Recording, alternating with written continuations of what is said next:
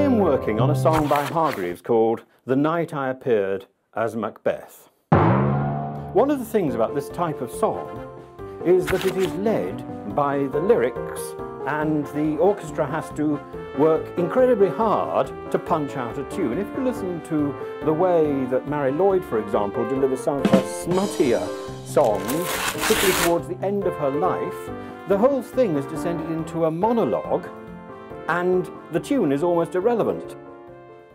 Now, I always hold with having it if you fancy it. I do. If you fancy it, I do. That's understood. And suppose it makes you fat, I don't worry over that, 'cause a little of what you fancy does you good. Mary Lloyd made a few recordings at the end of her life, but her voice sounds harsh after all those years in smoky halls without a microphone. We have to imagine the atmosphere to get an idea of just how brilliant she must have been. And there's an element of rap to it. There's more of a tune in that other song that's actually a parody of an American show song. And that lifts the piece, I think, a little bit more. And every little movement has a meaning of its own. Every little movement tells a tale. When she walks in dainty hobbles at the back round here, there's a kind of wibble wobble, and she glides like a fish. Then the Johnnies follow in her trail, 'cause when she turns her head like so, something's going, don't you know? 'Cause every little movement tells a tale. She must have been sensational. Mary Lloyd's death, along with that of Little Titch, in the 1920s probably marks the end of the mature music hall. Of course, it lingers on with people like Max Miller, but it's a theatrical form that had a brief and brilliant life. It embraced politics, art, commerce, and indeed law. It spoke for ordinary people. When MacDermot sang his song By Jingo, which we talked about in the previous talk, it was discussed in the House of Commons and on the pages of the Times. So that probably gives you a good reason for the song, Two lovely black eyes, oh, what a surprise. And the surprise is that somebody's been discussing politics and somebody else doesn't like it, so you avoid that subject. This is a song which was adapted from another song by Charles Coburn, and Coburn was the man with the hit. As I walk along the Bois de Boulogne with an independent air, you can hear the girls declare he must be a millionaire. You can hear them sigh and wish to die. You can see them wink the other eye at the man who broke the bank at Monte Carlo. The first halls opened in the early 1830s, but it was not until Morton's and the Canterbury that the format moved away from the pub piano and into the sort of variety theatre that we now know, and that Frank Matcham made his own with great designs like the Palladium, which was described as some great pit, as some huge empty palace, which of course can easily be filled today. But think, then it was without a microphone. And the mature music hall format, I think, still dominates our TV schedules at a weekend, particularly on a Saturday night. Brief appearances of artists, a variety of different turns, and audience participation. This defines exactly what we think of when we are thinking of music hall. There's also a move towards family entertainment and more respectable fare. But the comic songs pushed the boundaries. The comic song possibly takes over from the more sentimental songs in popularity, the sentimental ballads that used to dominate the early years of the music hall. It's the comic song which keeps the edge. I think it was the comic song that kept the musical alive. What I want to do is to look at a couple of examples and set out what I think are the key features. The most important is a sense of knowingness. this can make a song arch or even camp, but it draws on an idea that the performer is conspiring with the audience. No one did that better, incidentally, than Max Miller, who I said I would talk about a little later. Max Miller leant out on the footlights, reaching out to the audience. And he was the one, incidentally, who developed the image of a disapproving manager just out there who somehow or other is reading the newspaper or distracted, and therefore this gives Max the opportunity to do some of his jokes from his little blue book.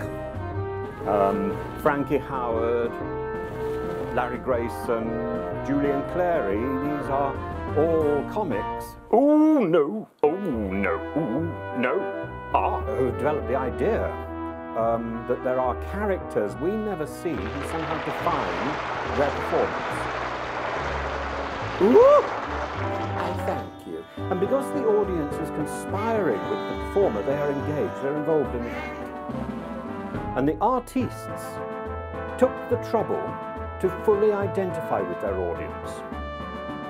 These people share the same background. I mean, you know, the swell character, even the swell character is often down on his luck, like his audience, like Burlington Bertie or the tramp who lives on Trafalgar Square with 4 lions to guard me. Fountains and statues all over the place, and the metropole staring me right in the face. I'll own it's a trifle drafty, but I look at it this way, you see. If it's good enough for Nelson, it's quite good enough for me. The cost singer, who's the sort of ultimate poor character in the music hall, and indeed is a barrow boy, was talking about what his audience knew and probably shared. They did the same thing. You know, what a great view if it wasn't for the houses in between. Vesta Victoria is sort of female equivalent of this. You know, she's always doing victim songs like there was I waiting at the church, waiting at the church, waiting at the church. When she finds out that she gets dumped, her fiancé explains that he cannot marry her because my wife won't let me. She also did a great song about a girl whose fiancé gets stolen by her mother. Now I have to call him father. But oddly, she might best be known for a fairly innocuous sounding song, which when her delivery became saucy, even racy. Daddy wouldn't buy me a Bow Wow. As for racy, in the 1930s, there was a great song. In the 1950s, there was a great song, which Kenneth Williams recorded, and I remember Danny LaRue doing it too in the good old days with great aplomb about a marrow competition. However, the same vegetable potential had already been explored by Harry Champion.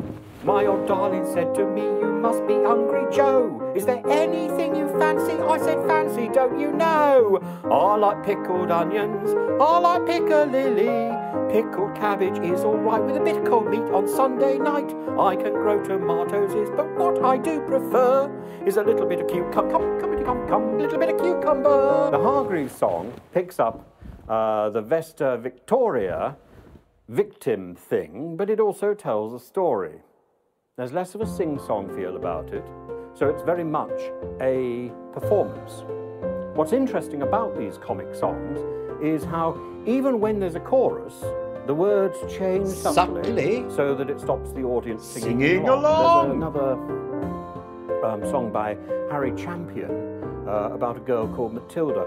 It's really a sort of saucy picture postcard song, so that's what we'll give you.